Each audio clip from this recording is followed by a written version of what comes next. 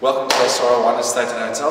I'm Francois Joubert, the resident winemaker here, and I'll basically explain a little bit about the grapes at the back. Today is the 7th of Feb, and we've started harvesting some Chardonnay from a blocky that's a little bit young, so that's why it came in so early.